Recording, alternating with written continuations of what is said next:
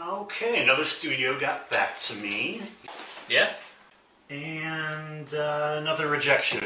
0 for 17. Are they even reading the script? I don't even know they can read. A chair for Ahab is undeniable. I mean, economic collapse, moral ambiguity, a 21st century Electra. What else are these studios looking for? No one wants to take a chance on anything. It's all sequels and reboots and superheroes. But what if we churn out a shit show like that and sell it? Then we'll finally have the clout to get a chair for Ahab finally made.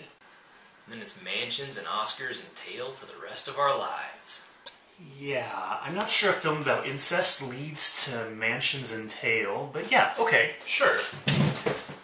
Okay, so what's hip right now? Musicals. Teens. Superheroes. Well, by that definition, the Spider-Man musical should just be killing. That's the problem.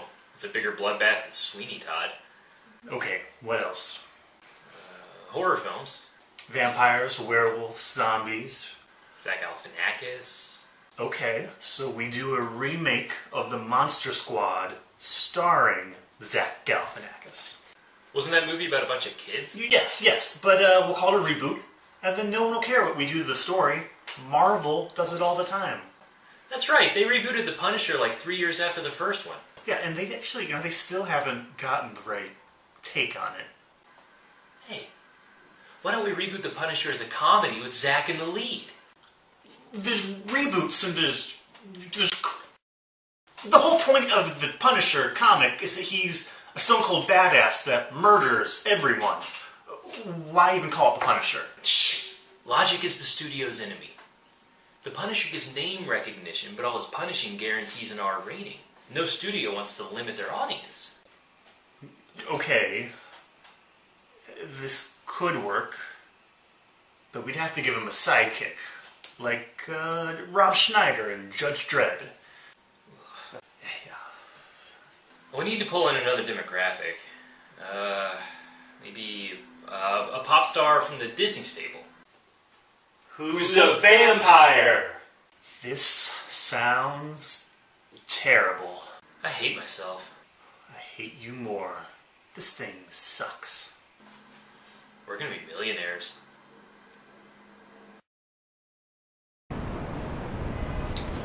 We absolutely loved Punisher Fall Down Go Boom. You guys revitalized the buddy action movie and, more importantly, made us a ton of money. I hope you're both very proud of yourselves. We are. Thank you, sir. So, what have you got next for us? Alright, so it's a little different from Punisher Fall Down, but I think you're going to love it. It's a movie of and for our time. It examines the consequence of living in a first world society. It's an unflinching look at the filthy underbelly of America's upper class. Sir, we give you a chair for Ahab. It's a story about a modern-day robber baron who steals from the poor and gives to the rich. And he ruins America's economy with his greed. And in a fascinating side story, he robs his own daughter of her innocence. We think it's a real Oscar contender. And we've got some great suggestions for lead actors. Wow. Guys, just wow.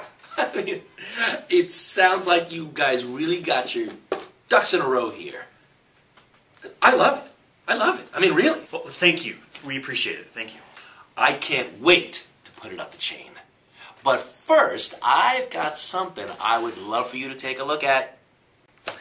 This is an early draft of a summer tentpole we're banking on. I think you two could really make something of it. Does this say Citizen Kano? Or is that a typo? Oh, you're reading that absolutely right, buddy. Do you mean Kano, like from Mortal Kombat? You bet. So it's a mashup of Mortal Kombat and Citizen Kane. Mashup? Yeah. Yeah, you guys get it. Oh, I'm so glad you get it. Listen, reboots are last year, right? But a reboot mashup, it's the wave of the future, boys. So you want us to What, punch this up a little? Looks finished. It's got to be 200 pages, right? Yeah. We loved your commitment to the joke at the expense of everything else in Punisher Fall Down, Go Boom. I mean, the scene where he's about to finally avenge the death of his family, but his vampire sidekick convinces him to enter the Red Bull Street Luge contest, and then he poops his pants? I mean, that was priceless. Wasn't it just? Listen, why don't you guys start with the scene where Kano is defending his palace against wave after wave of mutated, bloodthirsty gossip columnists. I think that'll really unlock the tone for you. I'm really looking forward to working on this, but do you think we could talk a little bit more about a chair for Ahab? Oh, don't worry. Don't worry. I'll put this right in the pipeline, okay? It's going right in the pipeline. But first, I just wanted to see if this might be adequate compensation for your work on Citizen Kano. When can we start?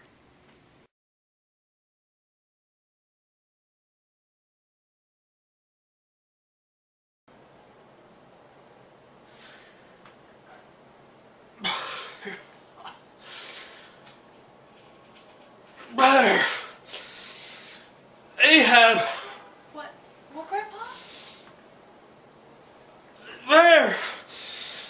Ahab! Bears ragtag? Ragtag group of bears? Don't worry, Grandpa. I will move this right up the chain.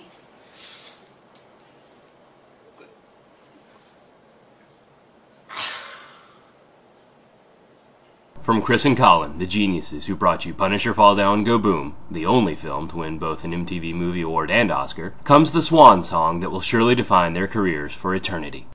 In a world where the world is a world that's melting, one ragtag team of bears will become unlikely heroes but for the future.